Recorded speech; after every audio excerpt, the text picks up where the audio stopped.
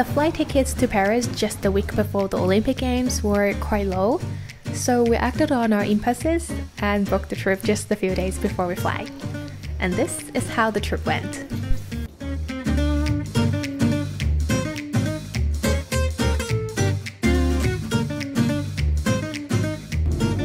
We arrived late at night. Olympic decorations are everywhere. We first planned to take the train to the city center, but you know, security before the Olympic Games is very strict, and they had to close off the passage to the train because they found an unclaimed luggage. And so we couldn't take the train, and we're taking the bus instead. A super bumpy ride, I must say. But anyways, we arrived at our hotel at last. So, our official first day of Paris.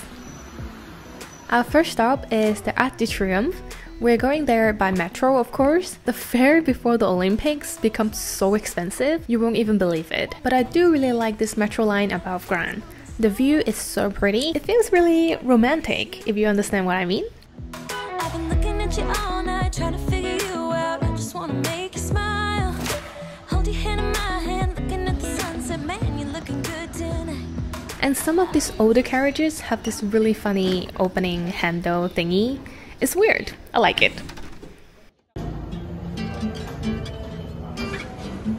it smells so good. Yeah.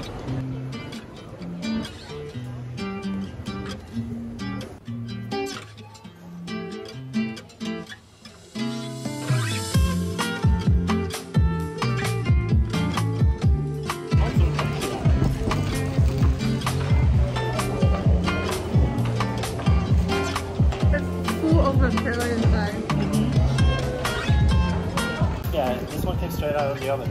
It's still really hot. Oh, that was crunchy. That's really good.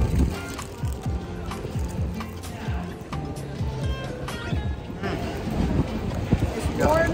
Yeah.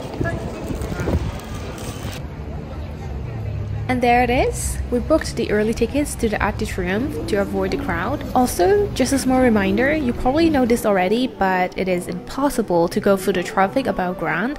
So to get to the roundabout, you have to go through this underground passage. It is just right next to the metro station. It should be very easy to find.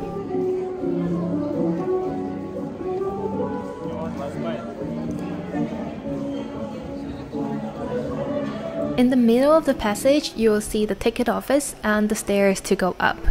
We pre-ordered the tickets online, so it is really nice that we can just walk past the line and go straight up to the Arc de Triomphe. The Arc de Triomphe is one of the most famous monuments in Paris. It honors those who fought and gave their lives for France during the French Revolution and the Napoleonic Wars. The details are just stunning. It is a very powerful symbol of the French history. Underneath it lies the tomb of the unknown soldier, and beside it is the eternal flame that rekindles every evening, as a sign of gratitude and honor. And now we start the climb! These spiral stairs can lead us straight to the top. It takes 284 steps to, firstly, the Arctic Room, and like any tourist spot, of course there is a souvenir shop, and a small exhibition of some artifacts and a brief presentation of the construction history of the Arc de Triomphe.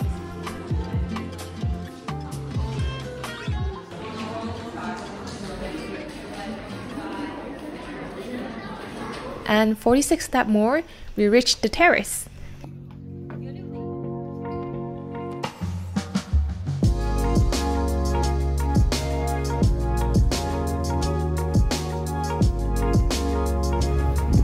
And here it provides you with a 360 view of the city center of Paris. What a good way to start the day!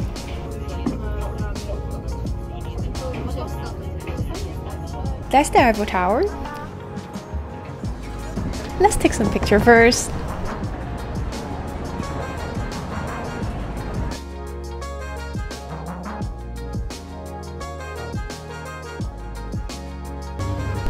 Outside is of course the famous shopping street, Champs-Élysées.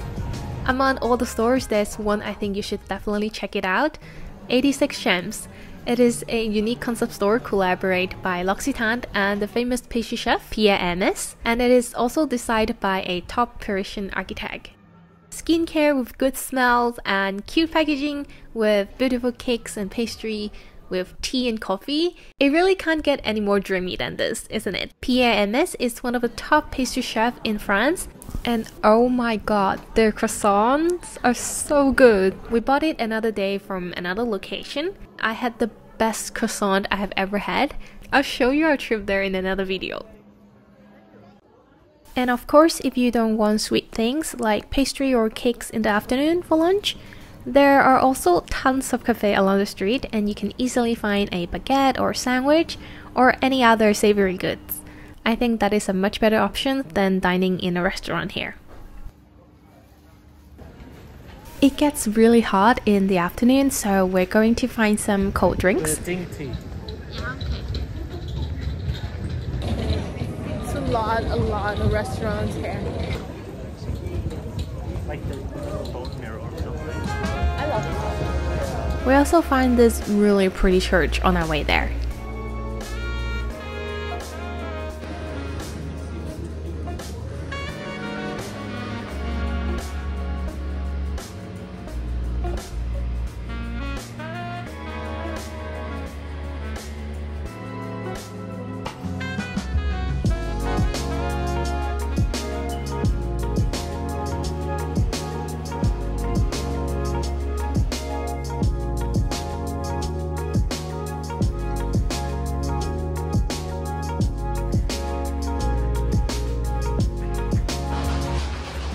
What you waiting for?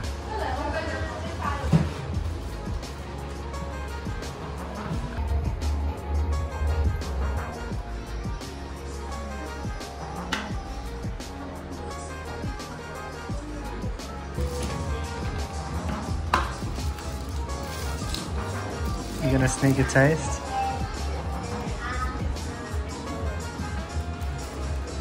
I think you'll like it. Of course.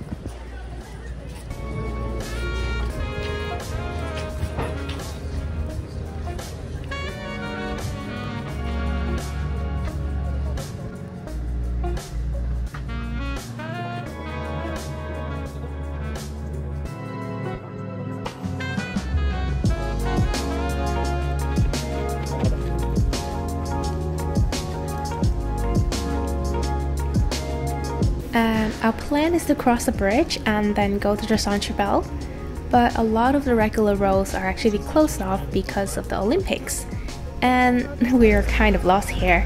Google Maps didn't really update on this, so yeah, we wasted quite some time. Anyways, we actually have a booking for the Eiffel Tower soon, so I guess we're just gonna eat something for dinner first and then go there directly.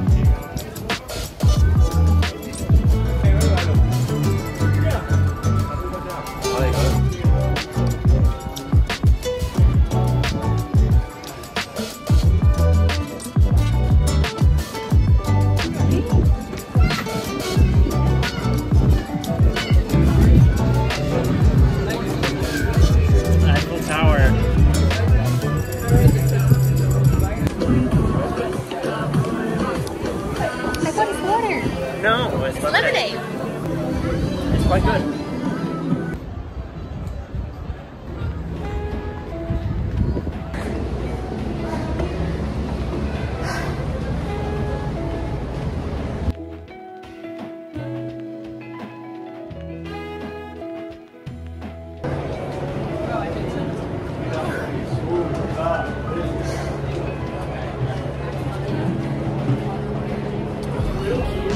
That's refreshing.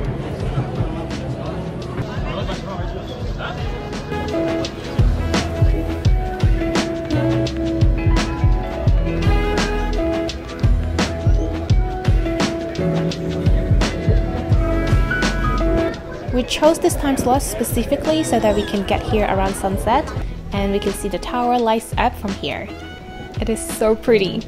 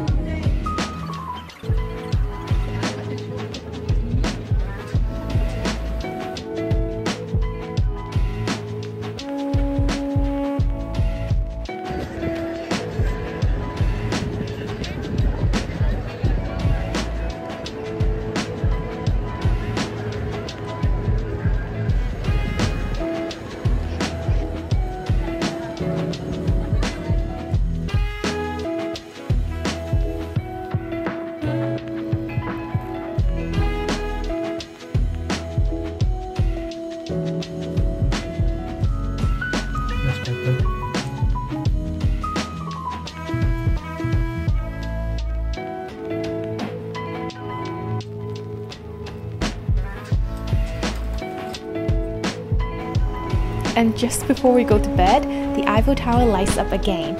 It's the perfect ending for our first day in Paris. I hope you like this video. Don't forget to like and subscribe, and I'll see you in the next one. Bye!